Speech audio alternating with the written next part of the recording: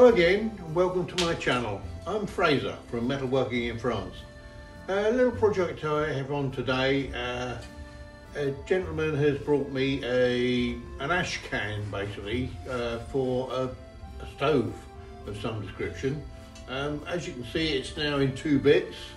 It used to be something like that, but as you can see, it's got an hole in it.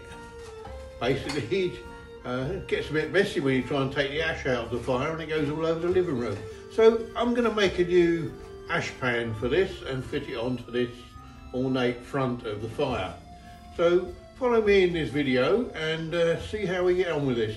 And don't forget, while you're watching the video, please subscribe and share. So let's see how this job progresses. So here you can see I've marked out the base of the ash can. It's a little bit rough and ready at the moment. I've cut along these lines here, and this will be folded up, this one folded up, and then this section here will be wrapped around and riveted onto the back. So it should be okay actually. I've just got to clean up this radius a little bit here, which sits into the ash can itself.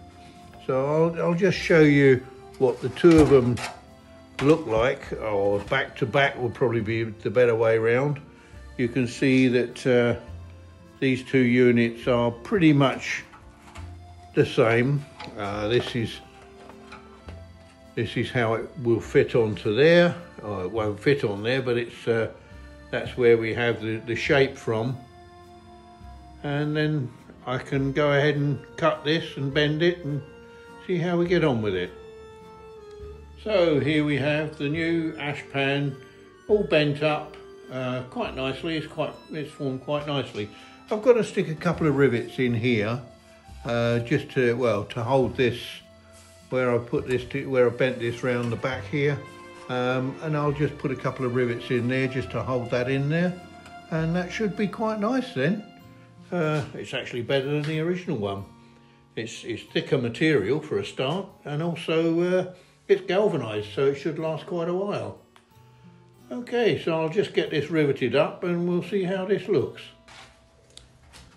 Well, there you are. That's the job complete. There's the old one and there's the new one riveted up. I did have to use a couple of pot rivets just in this piece, not here but on the end here, because I couldn't afford to try and beat the rivets over to try and smooth them over. So I've used pot rivets in those, but the rest of them are actually pot rivets with the pin taken out, and then I've used them like ordinary rivets and riveted it over. So yeah, quite a good piece of kit now. So anyway, hope you enjoyed that video. Look out for more videos in the future. And if you haven't already done so, please subscribe to my channel. And I'll see you in the next video. Goodbye.